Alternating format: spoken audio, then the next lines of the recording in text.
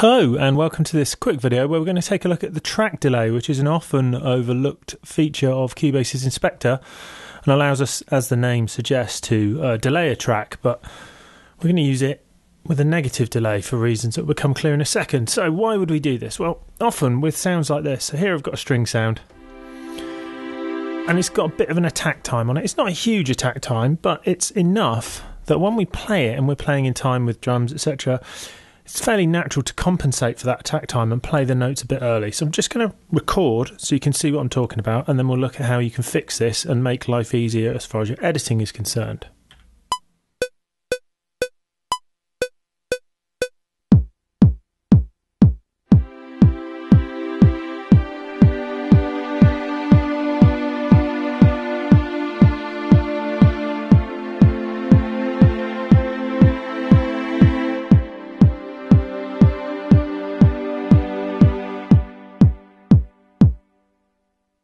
So there's our simple chord progression played along to dead straight bass drum to make it really obvious what's happening.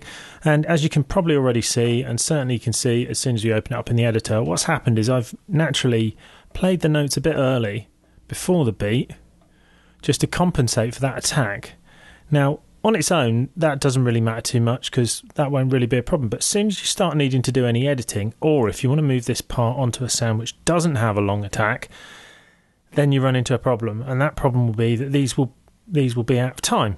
If we were to put this on a piano or anything else like that, it would be a problem. But also, if we want to start editing it, if we want to start moving these around, we need to compensate for that in the same way that the player has. So if we wanted to draw in a new chord at bar 10, if we penciled it in here, it would be in the wrong place. That will happen a bit late.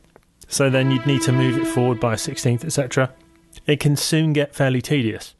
But there is a way to compensate for it, and that is in the inspector. So back on our track, we can see in the top section of the inspector, just below volume and pan, we've got track delay.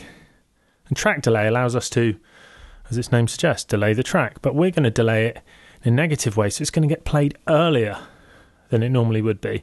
And that allows us to get rid of this problem. So if we take a look here, we can see there I'm about half a 16th, about a 32nd. Here I'm a 16th, there around that. So going over the average, we'll say it's a 16th. Now you can work out how long this is. You can do it by trial and error, or you can just try and work it out fairly easily. So let's assume that it's a 16th. Now we can use a calculator to work out how many milliseconds that would equate to. So with the nice simple calculator here, there are 60,000 milliseconds in a minute. Okay, so 60,000 because there's 60 seconds and there's 1,000 milliseconds in each second. Okay, we can divide by our tempo. So in this case, we'll divide it by the tempo, which is 120. So we'll divide by 120, and there's 500. So every beat is 500 milliseconds long. And to find a 16th, all we need to do is divide that by 16. So we divide by 16. 31. So 31 milliseconds is a 16th, and that's going to account for my pre-playing of those chords. So what we can do now is I can zoom out. I'm going to quantize these into quarters, and you see they all move to the beat, etc. I'm also going to quantize the ends, move those. So now we have it played really, really legato. And now I'm going to put that timing in. So again, we click back on the track to get the track inspector rather than the sort of editing inspector for the part we were editing. And then here I'm going to put in minus 31. So there's our timing. And now when we play it, it'll be consistent.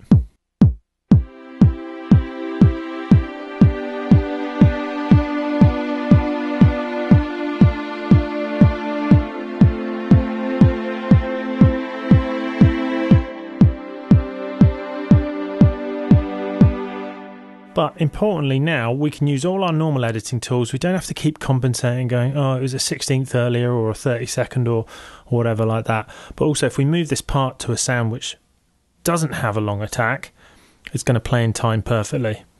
And that's the first way of using the track delay.